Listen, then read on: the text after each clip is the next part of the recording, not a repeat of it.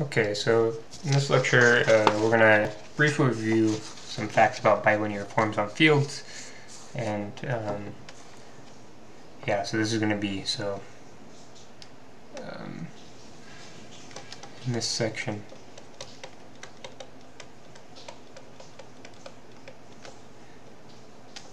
we'll review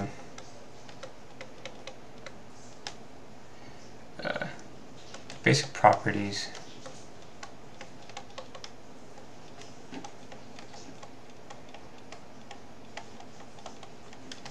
of bilinear forms on a vector space.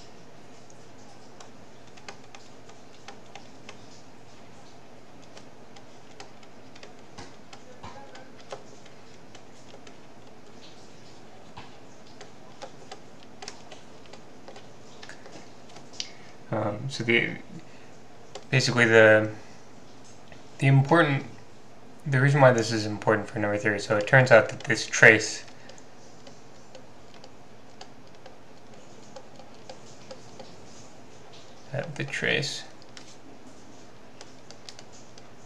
so the notion of trace from the last couple lectures,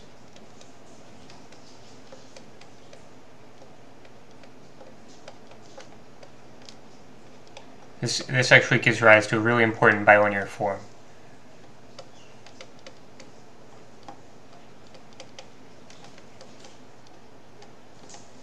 So it gives rise to a bilinear form with the same name.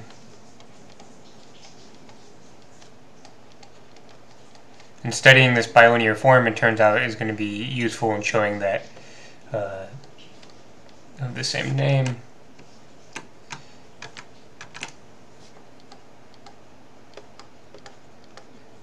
and studying this bilinear form is more or less how we prove that rings of integers are finitely generated Z-modules.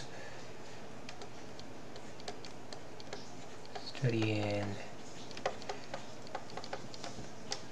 bilinear form.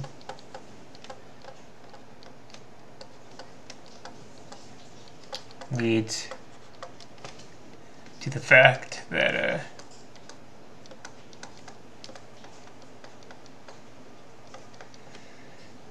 rings of integers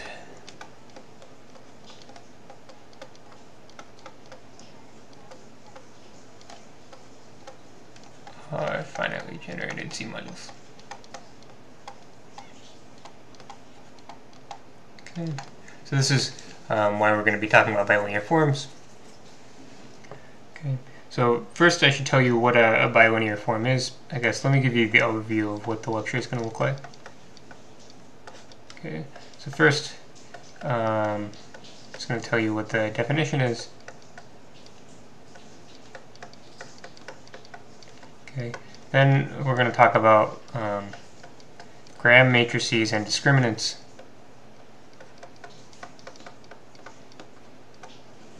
So these are ways of essentially, well, the gram matrix is a way of describing the bilinear form in a matrix. And the discriminant is a way to tell if your bilinear form is what's called non-degenerate.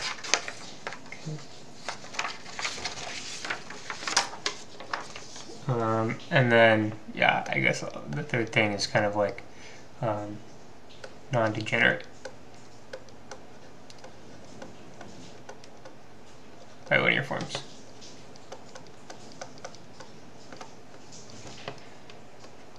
And the dual basis.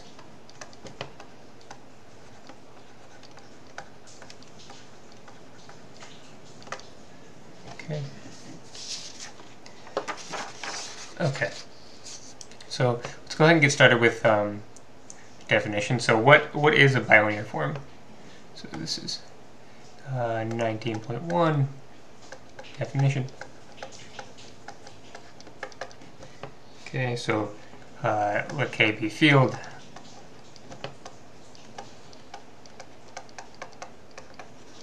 And let's say V is a let's just say K vector space.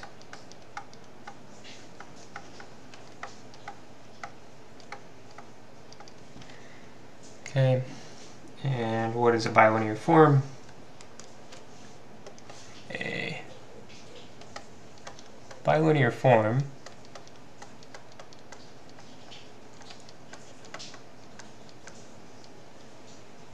so a bilinear form on V is a map. I guess is a bilinear map. So what do I mean by this? Bilinear map psi from V cross V. I guess maybe it's poor form to use the word you're trying to define in the definition, so I'll avoid that. So it's going to be a map from V cross V to the field K, such that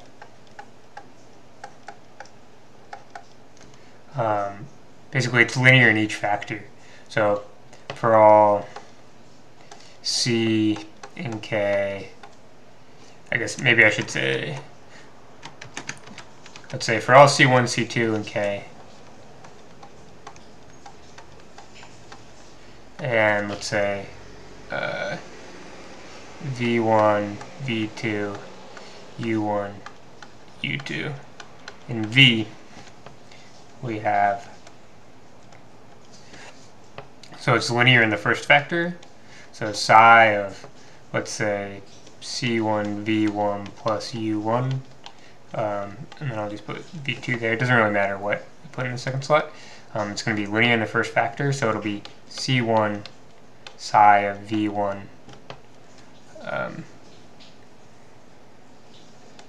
V2 plus psi of U1 V2.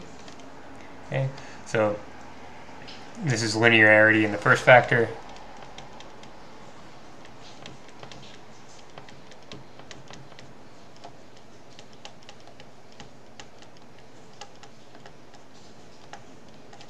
Okay, and then it needs to also be linear in the second factor. Okay, so this is going to be V1, let's say C2, V2 plus U2. It's going to be psi, it'll be C2 psi of V1, V2 plus psi of V1, U2. Okay, and this is linearity in the second factor.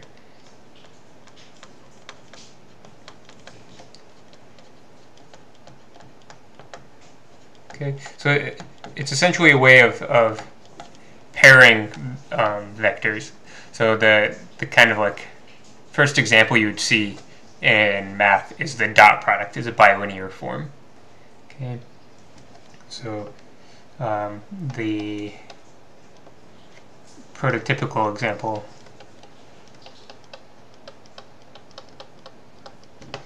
is the dot product.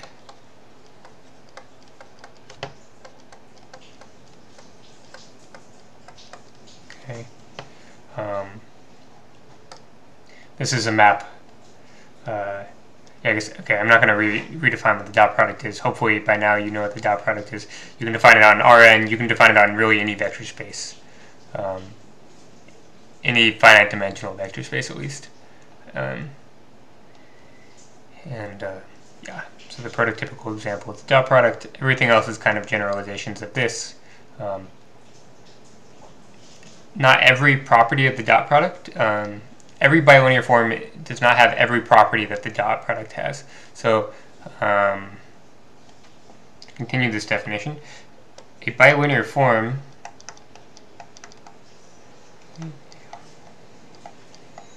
is called symmetric. Okay.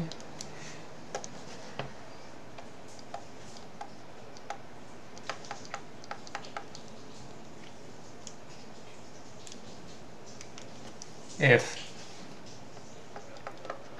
so for all U and V, it doesn't matter which order I compute their pairing. Okay. So I can swap the entries in psi. And this doesn't happen for every bilinear form, but when it does, they're called symmetric. Okay, and the dot product is a symmetric bilinear form. Okay. So these are the this is what a bilinear form is. The dot product is the prototypical example. There are other bilinear forms. Okay, so I want to move on to the second thing, which is gram matrices and discriminants. Okay, so definition. So what is the gram matrix of a bilinear form? So say let psi be a bilinear form.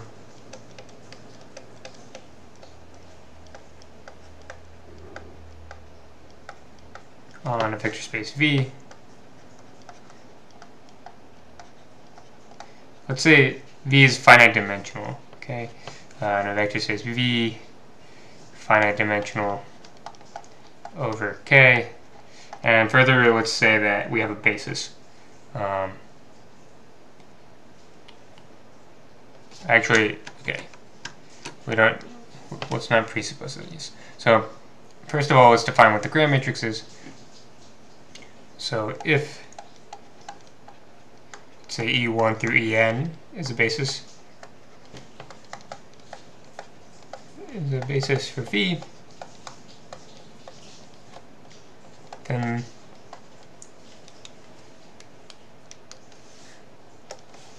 the gram matrix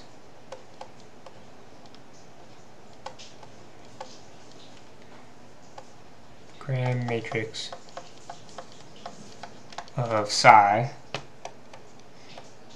with respect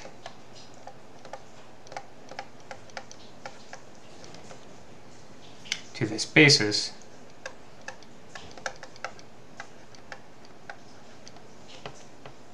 is, okay, so what is, how do I define the gram matrix? I think I picked the wrong pen here.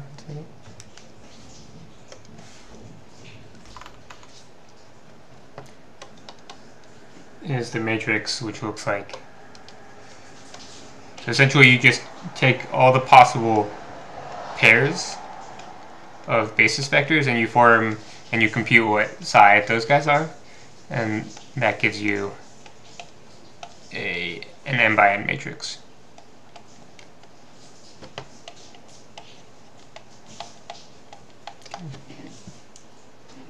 So this gram matrix, it turns out, tells you a lot about your bilinear form. Okay, the determinant of this matrix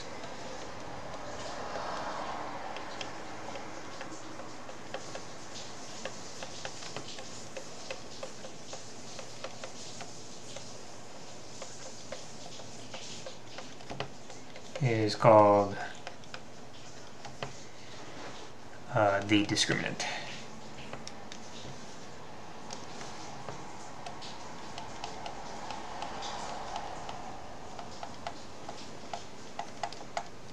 Okay, and this should have numbered this 19.2. Okay, so it turns out, so the gram matrix is kind of all you really need to know about a bilinear form. So here's the 19.3 important remark.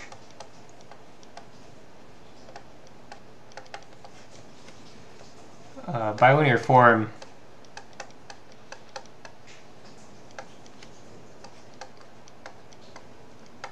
is determined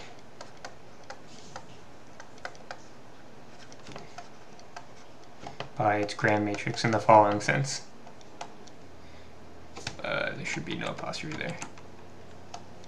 Its gram matrix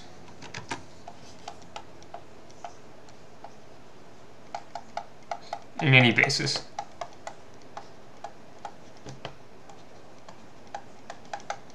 Okay, so what do I mean by this? If, let's say, U and V are vectors in V, and let's say I know what they look like in the basis.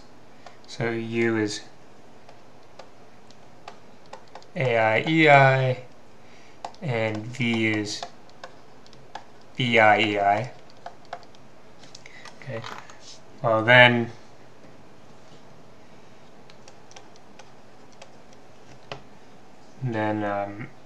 if let's say A is the Gram matrix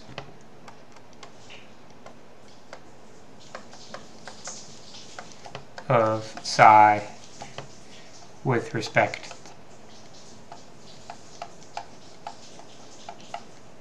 to our basis of EIs, then I can compute the value of psi by doing some matrix multiplication. Okay. Then psi of UV. If you use bilinearity in both factors, you'll find that this is the sum of the AI Bj psi of EI EJ. Okay, and this is the sum over I and j less than or equal to n. Okay, and it turns out that if you compute a little matrix multiplication, this is going to be the same as the vector of A's. So view it as a row vector, so take the transpose if you like, times the Gram matrix times the vector of B's. Okay, so essentially knowing the Gram matrix makes it possible to compute this guy's size. So like, it's not possible that two different bilinear forms have the same Gram matrix. So that's what I mean when I say determined by its Gram matrix. Okay. And so what do we care about this discriminant concept? So it turns out there's something called non-degeneracy. So definition, I guess there's a couple ways you can do this. I'm just going to define it as follows. Definition.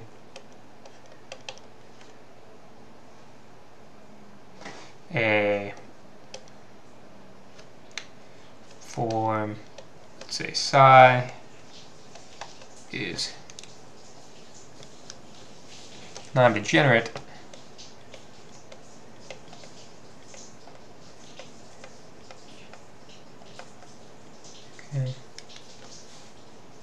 it's non-degenerate if, so this is the definition part. Let's say if the discriminant is non-zero.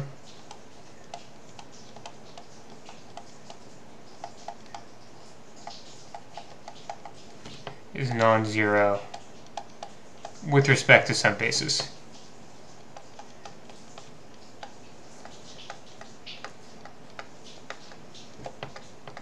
Okay. It turns out that I guess there are a couple like different things you could ask here. So like, you know, one concern is, so warning or like concern. Concern.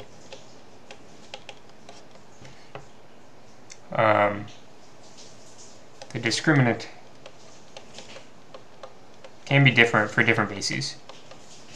Scrim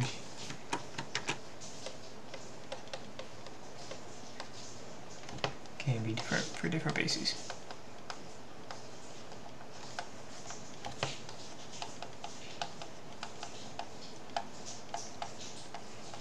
Okay. So this can certainly happen. However, it turns out that essentially changing the basis amounts to multiplying this guy by two invertible matrices. So if this has non-zero determinant, then with respect to one basis, well, multiplying by invertible matrices isn't going to change that. And we'll talk more about this in more lectures about the discriminant, like what happens when I change basis.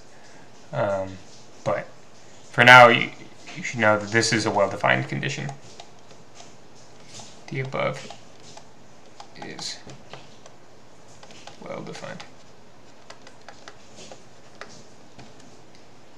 Okay. So the next thing I want to talk about is like, okay, what is this non-degeneracy condition really saying? What am I saying when I say that the Gram matrix is invertible? Okay. So proposition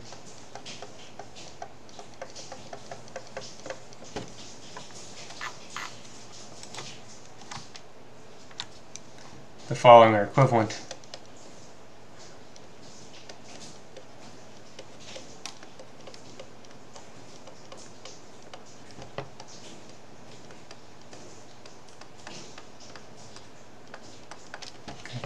One, psi is not degenerate. So again, psi is a bilinear form on, let's say, a finite dimensional vector space. Okay. For psi, bilinear form.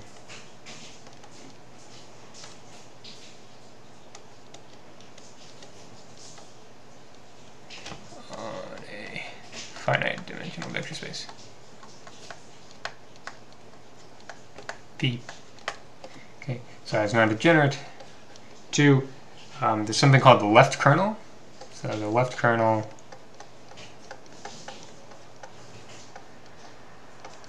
so what is the left kernel defined as? The left kernel of psi is the set of phi and v such that psi of v times x equals 0 for all x and v.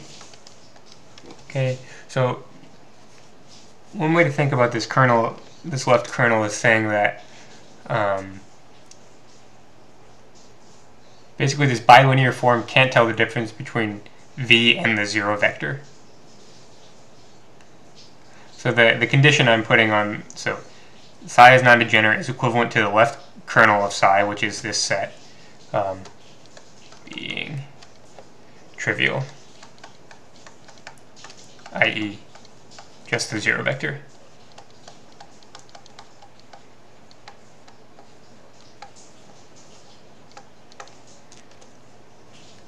Okay. So if my form is non-degenerate, then this left kernel, then basically by sticking vectors in the left, this form can always tell the difference between it and 0 by testing it on some vector in the right. Okay, and then the other condition is the symmetric condition, the right kernel. So you can imagine what the right kernel is. Sorry, oh yeah, no. Yeah, the right kernel is trivial. Okay. So non-degeneracy is really a condition about like how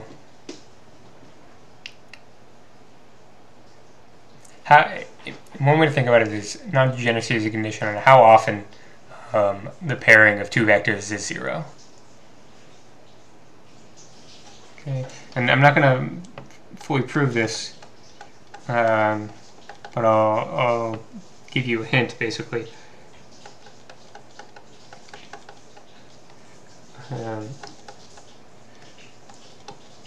The fact that these are equivalent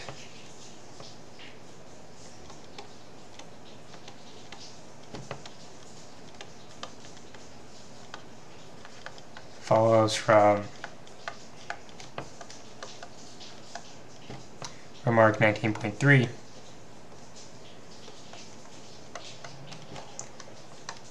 And the fact that a matrix is invertible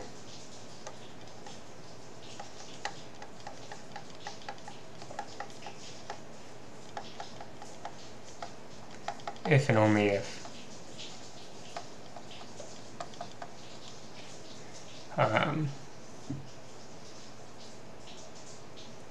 it has like trivial, well, I guess if you're using like the first things you learn in linear algebra, trivial null space, trivial kernel.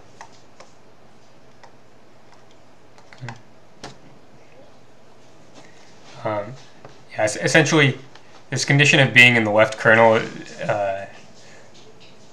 Well, the condition of being in the right kernel basically says that you're in the kernel of A, and the condition of being in the left kernel is something like you're in the kernel of A transpose, something like this. Okay. And the final thing is somehow it's super important for the proof we're going to do, and it's a little confusing concept. So the final thing is basically a remark about dual bases.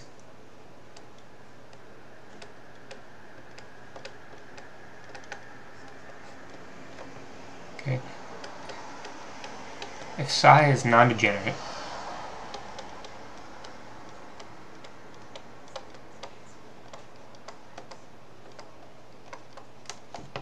psi is a non-degenerate bilinear form,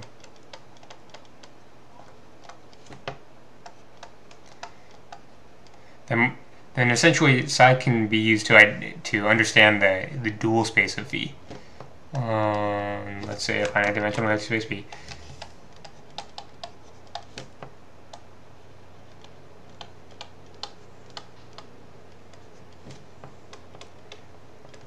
Then we've got this map. V maps to the map which sends X. So this is kind of a confusing thing where you have this iteration. Okay. This is a map from V to its dual space. So this map here, X maps to psi of V comma X, is a linear map on V. Gives an isomorphism.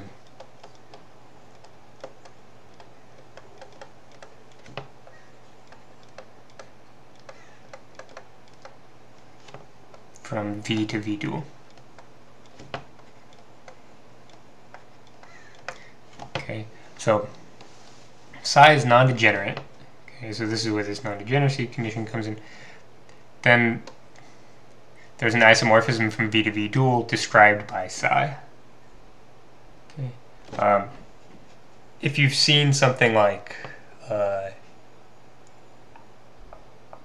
if you've taken like an advanced linear algebra class, you've probably seen something like this before. And if you've taken any functional analysis, this is somehow an analog, or you should think of the Riesz representation theorem from functional analysis as some big generalization of this fact. But okay, that's beside the point. How do I know this gives an isomorphism? Well, I know they have the same dimension, so it suffices to check this is injective. Have the same dimension.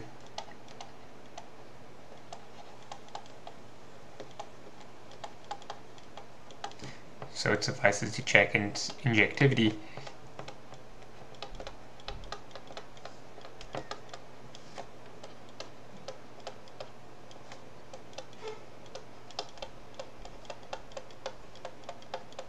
Okay, and I realize that the dual space may not be something that everyone watching these lectures is super comfortable with. Remember, this is the space of this is the space of linear functions on V from V to K. Lambda linear functional.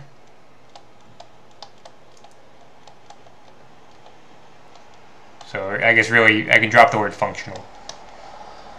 It just needs to be linear. Okay. And a common, a standard fact from an advanced linear algebra course is that these two things have the same dimension.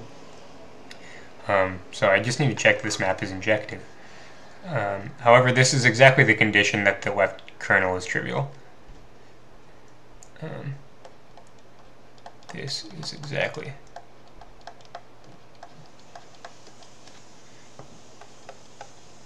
condition that the left kernel is trivial.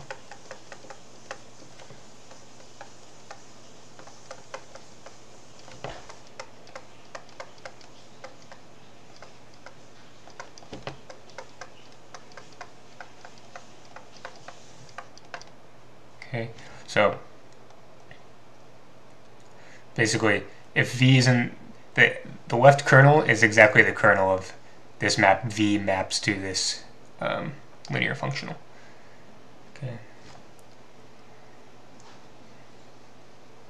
So I guess you could tack on like a fourth thing, which is that this map here, V maps to X maps to psi of V comma X,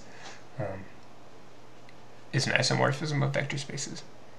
Yeah, I guess you should also check, like, you know, that this is actually a linear map and so on. Okay. So what's the importance of this fact? So why is this useful? Well, essentially it's useful for the following. Okay, this tells me that, okay, if I have a basis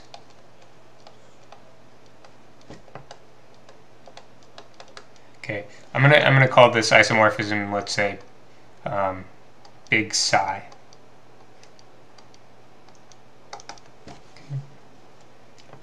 Say if I have a basis EI, okay, then standard fact from linear algebra, then I can construct a dual basis. So this is how you actually prove this fact I referenced earlier, that these spaces have the same dimension. A basis Fi with Fi of Ej. This is it's 0 if I and j don't match, and it's 1 otherwise. Okay, so it's essentially the indicator function on whether the basis vector I plugged in is matches, whether the index of the basis vector I plug in matches the index of my linear functional. Okay, so this is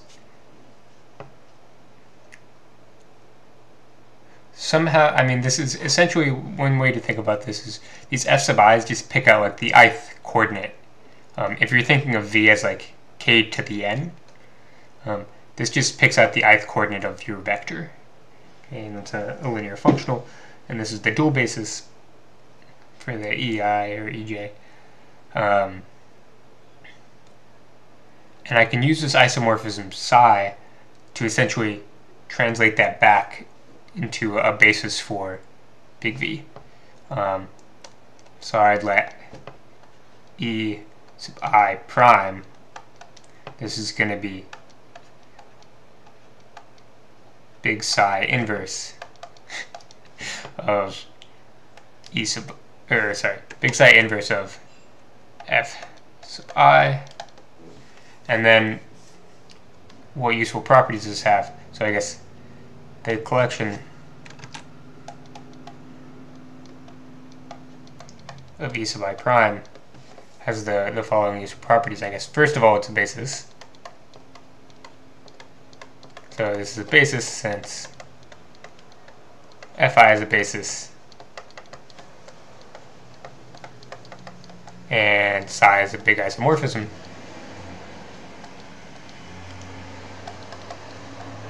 Big psi is an isomorphism, sorry. Okay, and the second condition is I can actually tell you what the inner product is. So, or I guess, sorry, not inner product. What my bilinear pairing is on the EIs and the EI primes. So, and furthermore,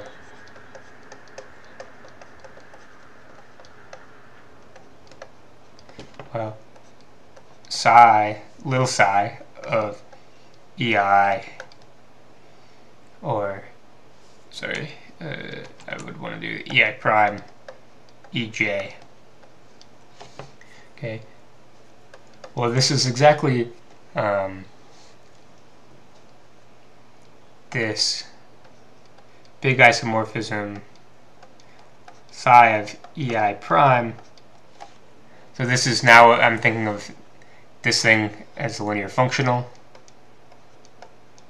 and v check of E sub j.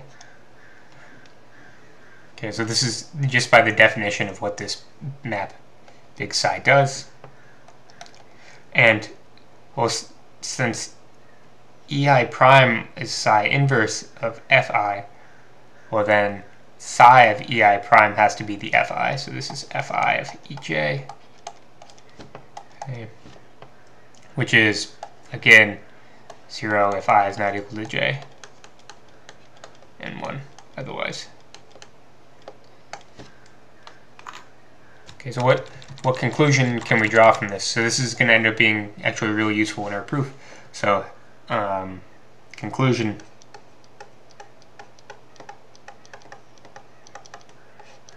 for a non-degenerate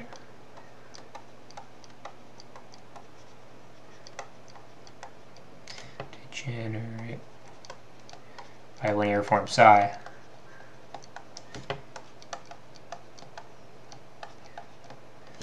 and basis EI, I can find what's called a dual basis.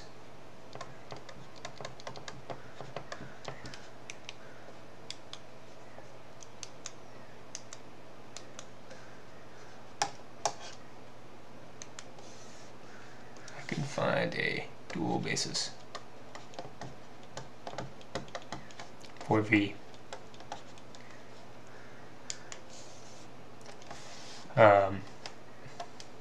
EI prime, where psi of EI prime EJ is 0 if I is not equal to j, and 1 else. Okay, and we're going to basically, the plan going forward is psi is going to be the trace bilinear form. We're going to show this trace bilinear form is non-degenerate by computing the discriminant using a little Galois theory and our formulas for trace. And then once we know the trace is non-degenerate, we can take a basis and get a dual basis, and it turns out this pair of bases is what's going to show that our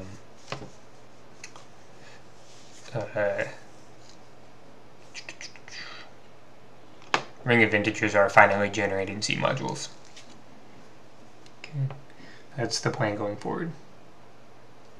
So the next few lectures are going to be on computing discriminants and how do I tell if a bilinear form is non-degenerate, more or less.